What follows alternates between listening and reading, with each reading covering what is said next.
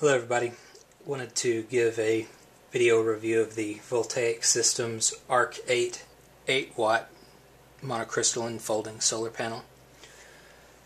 This is a fairly new offering from Voltaic. There's not a whole lot of information about these, so I wanted to kind of share what I've experienced over the last couple days with it. The system is relatively thin, relatively lightweight, snaps shut, opens to expose two monocrystalline solar panels there. You can get an idea of the size. It features a single USB output that's regulated to 5 volts DC. Maximum output is 1.4 amps or 1400 milliamps. That's under optimal conditions. Likely conditions are gonna vary a little bit. I chose this particular panel for two reasons. One is that regulated output that keeps the charging voltage at 5 volts, and hopefully by sizing this panel above an amp, I can at least keep devices charging. Voltaic lists on here that you can charge one of their storage batteries, or you can do direct-to-panel device charging, which some other panels have trouble with because they don't provide a regulated DC output. The fold points on this have a nice sweep to it that protects the wiring in these hinge points from being overly stressed, which was a concern about some other panels that I looked at before buying this one that seem to want to try and compress this and make it as flat as possible. You want to kind of maintain that curve there and not try and squeeze this together. That might weaken the wiring a little bit. Specs are all fine and good, but how did this guy actually perform, and how do we measure that? The way we measure that is by actually taking some measurements. The first thing that I tried to do the night that I got the panel in the mail was I discharged this storage battery, this RAV Power 10,000 milliamp unit. I discharged it with an iPad Air. Plugged up that USB storage pack directly to the solar panel the following day. Got out there really early in the morning.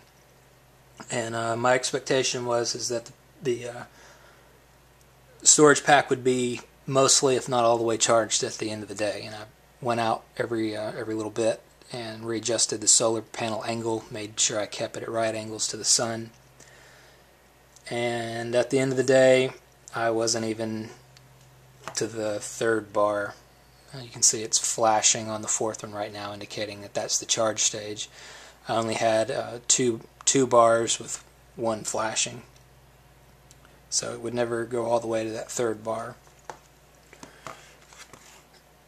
I didn't know if my solar panel was not putting out what it says it should put out, or if my storage pack was not taking as much current as the panel could put out. So I have a USB extension cable that I've hacked up a little bit by exposing the red positive power leg, where I can put some alligator clips on it, and I clip that to a multimeter set on DC amps, and you can see that I'm charging this battery pack straight from the wall using a 2.4 amp Apple iPad charger, and I'm getting 0.69 amps or 690 milliamps. That is the exact same number as I was getting off of the panel yesterday. That means that the pack just won't take any more than 690 milliamps from any charging source. And so the fault was not in the Voltaic Systems panel. It was that this battery just, for whatever reason, even though it says on the specifications that the input is 1 amp, it's clearly not drawing 1 amp. some of you may say, well, as lithium-ion batteries near full charge, they lower the charge current somewhat. I was still somewhere between 50 and 75% full when I first tried this, and I was getting the same number, so it should not have been at the point of the charge cycle where it drops significantly. I've never been able to get this over 690 milliamps for this battery pack. So the next question was the iPad. I still had a little bit of sun left, so I plugged my iPad directly into my solar panel, and it started charging. At that time, I hadn't cut up my USB cable yet, so I didn't have a way to measure the current just yet. But as a way of reference, off of the stock Apple wall adapter, with it being 80% charged, it's drawing 1.3 amps out of the wall. A little bit less when the screen dims. At 80%, it's kind of nearing the upper end of its charge cycle, so it is going to slack off the current a little bit. It's not going to draw the full 2 amps that the specifications call for through the entire charge cycle. I'm going to show a video clip after this introduction that shows this iPad charging in the sun at 0.95 amps or 950 milliamps. That's direct sun at the time of day when it should be the brightest. Tried several different solar panel angles. Could not get the iPad to accept any more than right at an amp. So just like my storage pack, we have a question. Is it the panel or is it the iPad? The panel can produce 1400 milliamps. Right now it's only drawing just under 1.3 amps. So that should be within the range of what this guy can put out. You know, at least that's what my thought was at the time. I did some research and I found out that Apple devices have 3 charging tiers that they try and classify when you introduce a charge source. It's half an amp, 1 amp, and 2 amps. 1400 milliamps is not quite 1.5 amps, so an iPad is never going to detect this as a 2 amp charge source, which means that it is only going to draw an amp from this, even though it says that it can output more. I'm okay with that. I'll tell you why. That gives this a little bit of headroom, so if the sun dims a little bit from a passing cloud or whatnot, that there should be some reserve capacity in this so that if the current drops a little bit, it's still going to hopefully provide that 1 amp to the iPad. Like we talked about, the device isn't going to draw the full 2 amps of current through its entire charging cycle. Right now it's only drawing 1.26 amps, so in full sun, charging this from this at an amp isn't going to adversely impact their performance quite as much. If the battery was more empty and it was trying to draw 2 amps, then you'd see a bit of a performance difference. But an amp is what you're going to get out of this. And the point is that this iPad will charge from the Voltaic solar panel, which is a feat in and of itself. Direct device charging from a solar panel is really hard to do if you don't have a regulated output. Like I said, that's one of the reasons I chose this panel. So for way of reference, this iPhone 5, let's plug it up, see what it's going to take. Right now, with it being 76% full, it's drawing 0.86 amps, which means that for charging an iPhone that's meant to be charged at an amp maximum, that this 8-watt solar panel is going to do just fine and charge optimally and be able to supply as much current as this iPhone needs.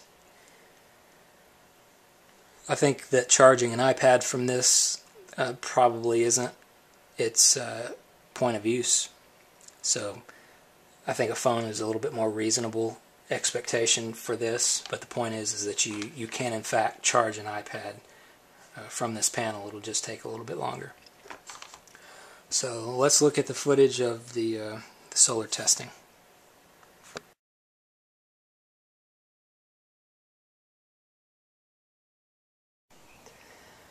Alright, yesterday for the first time I was testing my Voltaic Systems Arc 8-watt solar panel, and I was disappointed that it did not charge my my little RAV power bank. It was completely discharged. It wouldn't make it even to the third bar after a whole day in the sun. I was thinking that even though I was tracking the sun, maybe the panel wasn't outputting what it said it could output. So I chopped up a USB extender to where I could put a amp meter on it, and discovered that it was charging at only just under 700 milliamps. I thought maybe the power pack was getting too hot, and that's why it was charging so low. So I made sure it was good and cool.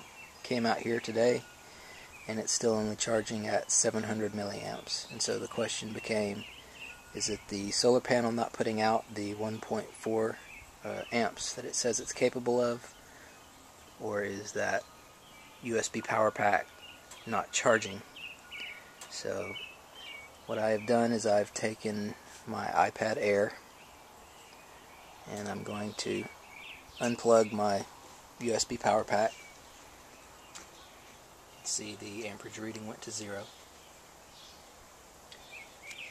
Plug in my iPad, and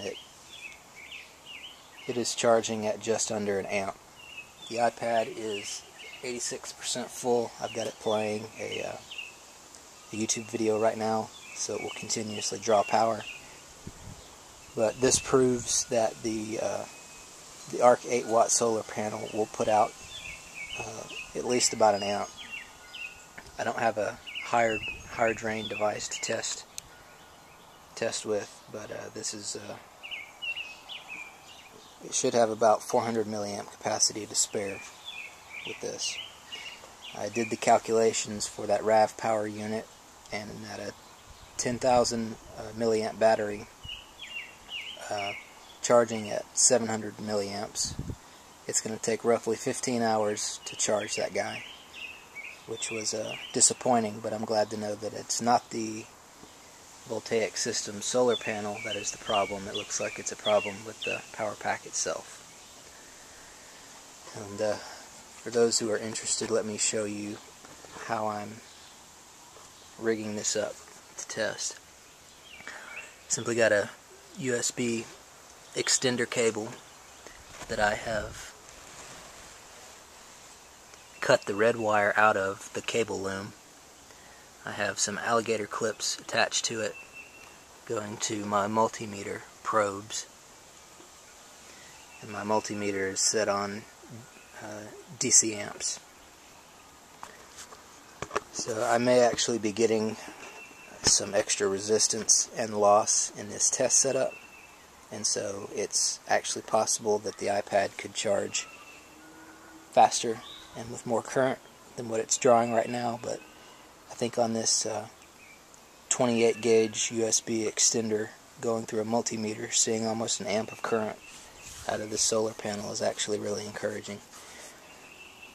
So I'm gonna start researching some better USB power banks that'll charge better and might pair better with this panel. And this also goes to show that the Arc 8-watt panel will charge a Apple iPad Air.